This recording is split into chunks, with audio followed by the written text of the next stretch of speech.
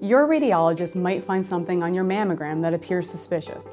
If so, a biopsy is recommended to find out more information. This means taking a sample of tissue that can be evaluated in the pathology lab. Today, we can perform minimally invasive procedures using imaging guidance to take a small sample through the skin with a needle.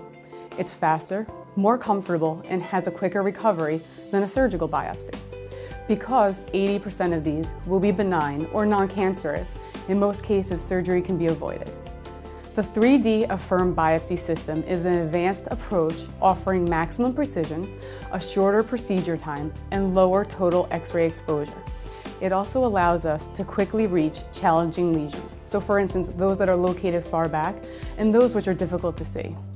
It's not as scary as it sounds, and it helps to know ahead of time what is going to happen. A patient undergoing this type of biopsy can expect a 45-minute outpatient procedure, although the actual biopsy usually takes less than a minute. First, the technologist will position you and then take a few pictures. The computer is used to mark the target area and precisely guide the biopsy device. Once the area of interest is in view, the radiologist will perform the procedure.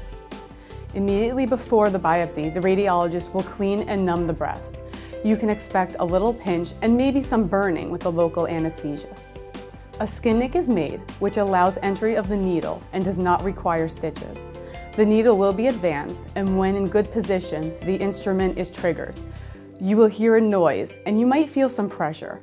Deeper anesthesia is then given, and samples are obtained. Our experience is that most patients do not have pain. When the procedure is complete, a biopsy clip is inserted to mark the biopsy site. You cannot feel this clip. The clip is made of titanium and about the size of a pinhead. It is MRI compatible and does not set off metal detectors. Placing this is critical in case surgical excision is necessary based on the results. When the procedure is finished, pressure is applied to minimize bruising.